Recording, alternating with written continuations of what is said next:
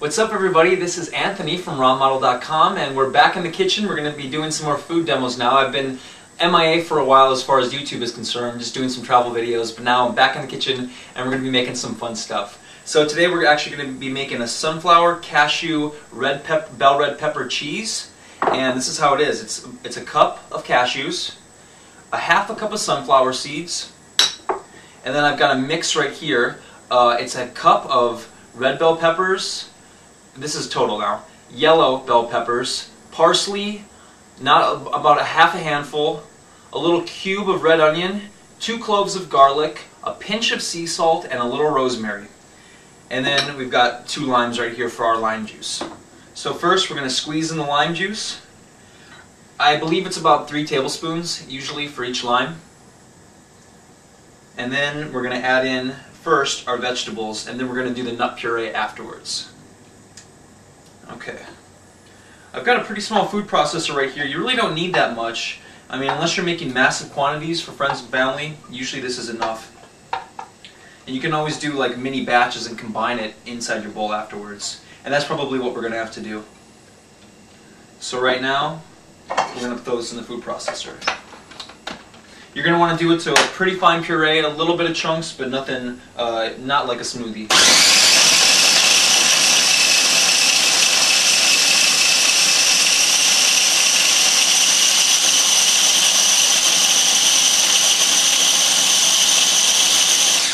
And what I always do is I like to chop my vegetables up beforehand because it just makes it a lot easier on the food processor.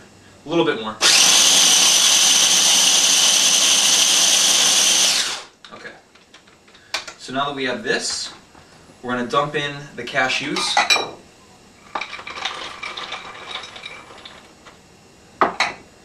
And then after that we'll add in the sunflower seeds, probably by themselves because this is a little small.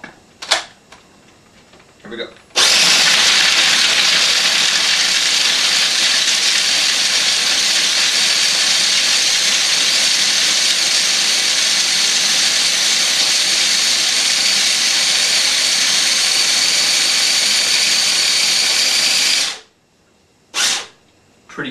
Pretty nice, pretty fine. Okay. Oh yeah, that looks pretty good. Okay, so what we're going to do now is we're going to dump this out into the wooden bowl, and then we're going to add in the sunflower seeds, the pureed sunflower seeds after that. So just to make some more space. Back with the blade. I always use an S-blade, I don't use anything else. The S-blade's the best. Okay, back on. In with the sunflower seeds. You could also add a little olive oil if you wanted to, or some more sea salt, cayenne pepper. This is a pretty free recipe. I mean, it's pretty much up to you. You could even do curry powder or any kind of chili powder or something like that. Here we go with the sunflower seeds.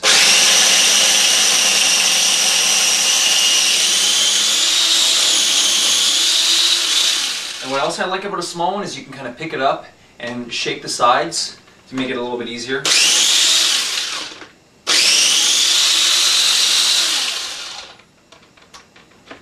Okay, that looks pretty good. So now we're going to put that in with the original mixture. I'm going to scoop it out with the finger. Okay, so this is what we've got so far. So we've got the 2 mixtures right here, and then what I would like to do is just kind of mix it in with my hands and get a good thing going.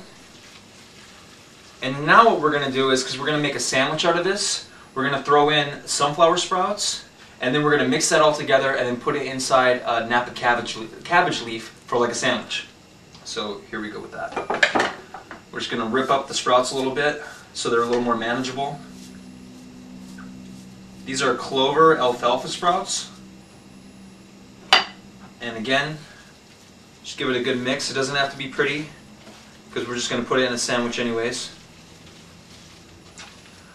And when you're making the sandwich, you can also fill it full of your other favorite items like chopped cucumber, black olives, more onions, more bell pepper, mushrooms. Like lately we've been doing mushroom sauteed in shoyu and olive oil.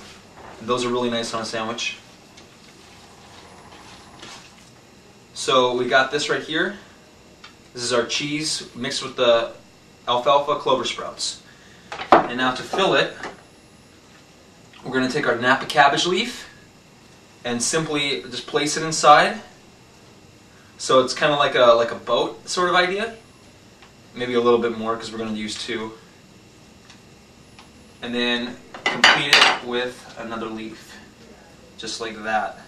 And then what you can do is you can slice it in half so it looks a little bit better. Put it on a bed of arugula, a bed of spinach, a little salad dressing on top, and then you've got your sandwich right here.